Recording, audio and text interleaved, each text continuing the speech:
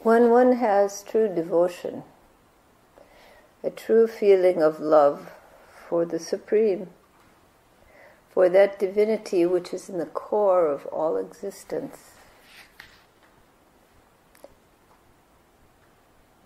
then that love that you have is a gift from Divine Being, a gift of the Sadguru. That love, that passion inside of you to know God, to know the infinite, to know the divine consciousness which is at the core of your being, and to meld your individual self back into that core essence from which you have come. That is the deep goal of human life. Many people wander around, not able to understand or achieve that goal, not understanding it. They try so many different things, hoping that they will fulfill them. And yet, even after great success and the fulfillment of their dreams, they find there is a certain restlessness inside, an emptiness. And that restlessness, that emptiness, is both difficult and an opportunity. Because there is always a restlessness until the deep love in the core of the human heart is fulfilled. There is never a contentment until the separation of I and thou dissolves.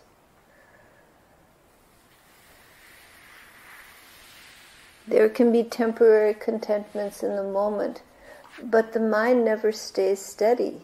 The moment that contentment is enjoyed, it soon moves on, and there's a restlessness again, a restlessness to achieve something, to find something, because there is a feeling inside every individual, a feeling of incompleteness, a desire for wholeness. And that wholeness is found when one finds the Atman, when one finds the beloved of one's heart, when one connects with your soul, your innermost self, and then finds the connection between that and the cosmic self of all beings, the unitary life force that expresses in countless different forms in creation.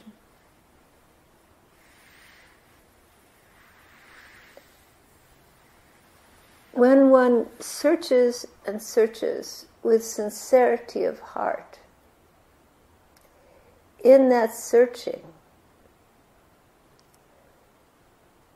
moments of grace occur, moments where the separation of I and thou, the separation between yourself and all else that is, dissolves, even if a split second or a few minutes.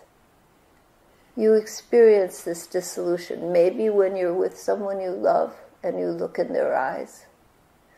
Maybe when you're in nature and you feel your connectedness to the whole. Maybe deep in meditation, where the love grows and the bliss opens your heart. You find that your sense of self, your consciousness moves beyond your isolation of individuality and moves in the totality, the wholeness of being, into the love which dissolves all separations. When this happens, you find that you are whole again. You are complete.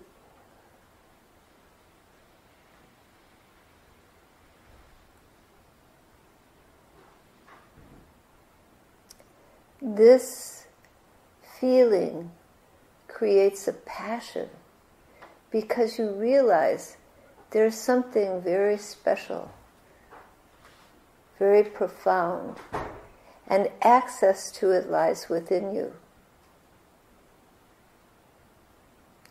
It is the divine nature of your own being.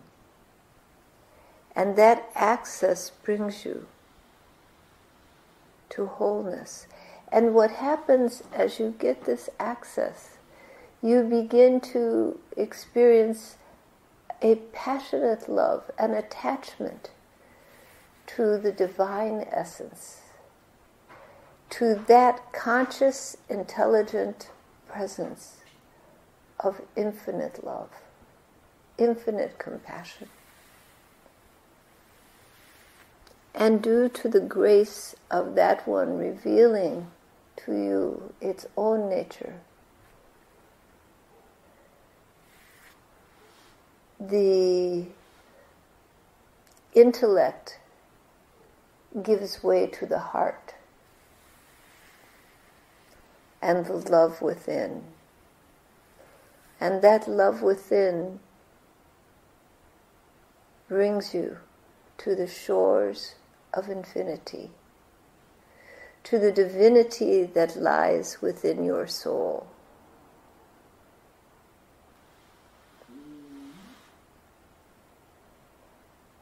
And that feeling of devotion, that bhakti,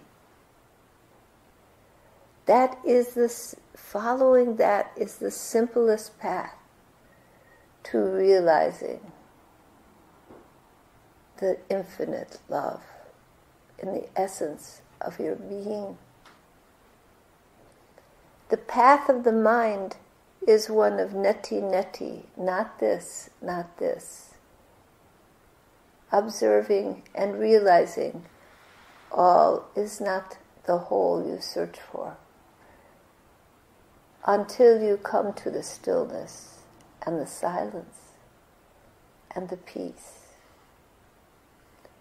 But the path of the heart lies in love, lies in devotion, the connection you feel to the infinite, the passion in your heart for that infinite essence. And it is grace that brings you this passion, this love. It cannot come from your own individual self alone, because from the blindness of the ego, that love is not seen. There is too much separation. But once that portal is opened within you, that love floods in, surrounding you, caring for you.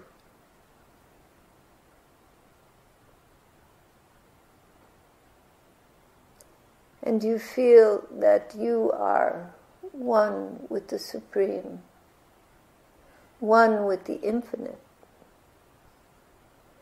You feel a wholeness, a unity. A moment, a few moments, an hour, even a day perhaps, where you're surrounded in this bliss, where there is no division, no separation between yourself and the essential essence of being within you.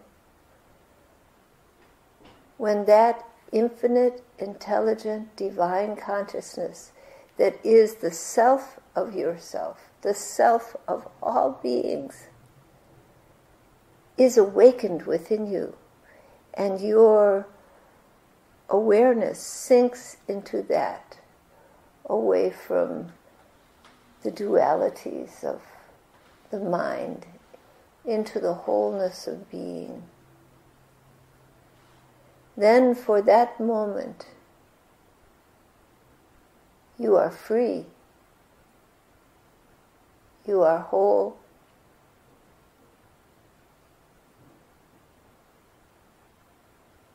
without struggle, without limitation. All life is a weaving creation, a weaving in the mind of the infinite, in the infinite awareness of being.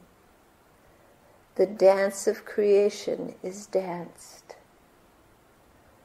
When you step back from the dance into the nature, into the essence in which the dance is danced, you step into the whole that lives in every living being, that lives in every molecule of existence, for all lies within that infinite essence. There is nothing outside of it, nothing separate from it. You are not alone. That divine essence is always your constant companion. Knowingly or unknowingly, you are connected to the whole. You are part of the whole. The separation is an illusion, a trick of the consciousness identified with the body and the body-mind.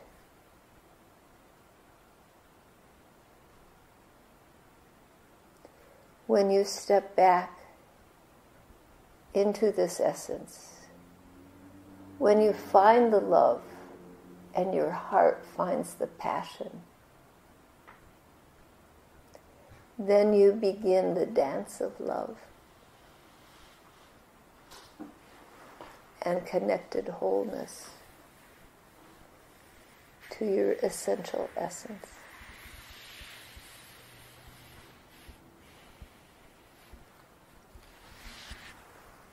All right. Namaskar.